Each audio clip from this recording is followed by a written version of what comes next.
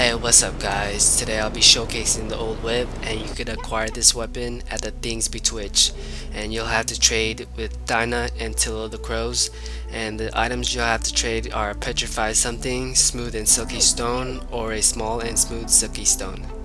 Found this weapon really easy to use, and you're gonna only need to do basically two things, and that's keeping your distance and keeping your attacks unpredictable.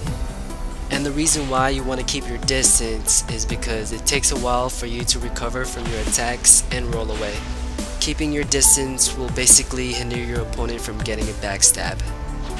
And one way to keep your attacks unpredictable is just switching up your moves, and the second way is animation cancellation.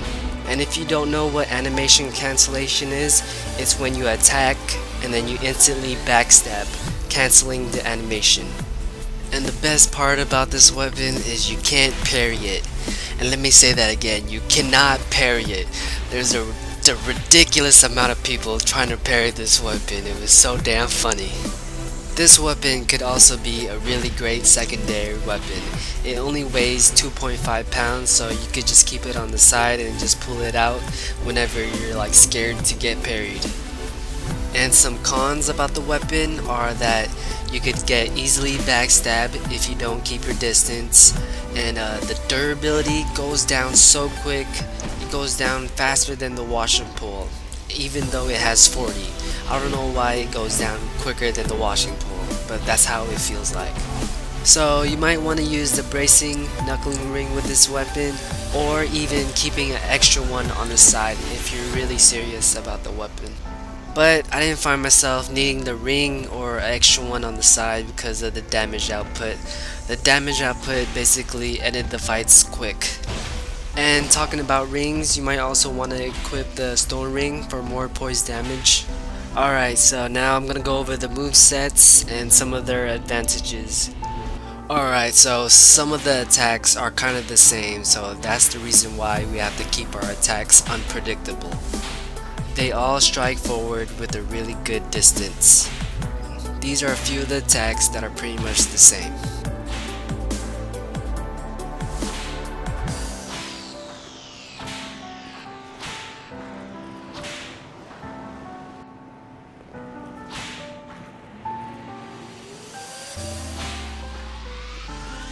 For the one-handed backstab and run attack, your character does a nice twirling animation, and your attack covers a large area. This attack works really great with the animation cancellation technique.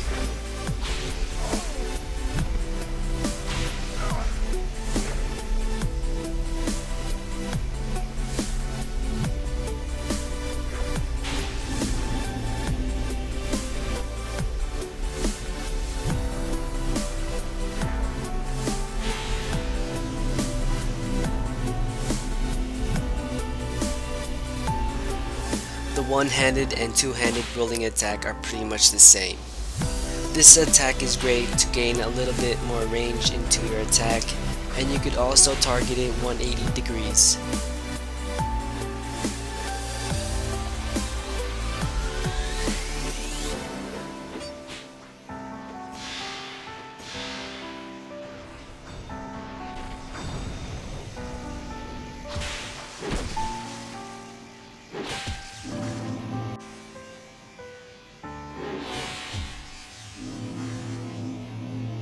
The two-handed strong attack's first attack has a really great delay to it.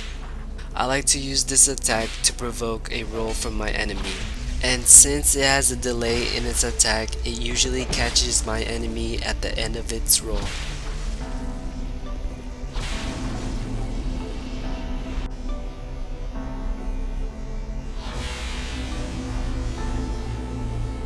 The only thing that could probably stop this weapon is a good shield. And I did get a lot of shield users when I was using this weapon, but I basically guard break all of them.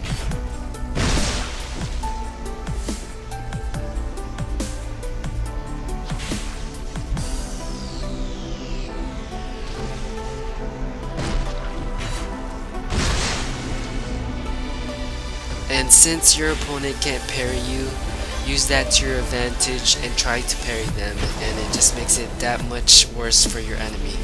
That's it for the showcase, and please leave a like if you guys learned something new or just enjoyed the vid, and keep watching for more PvP clips.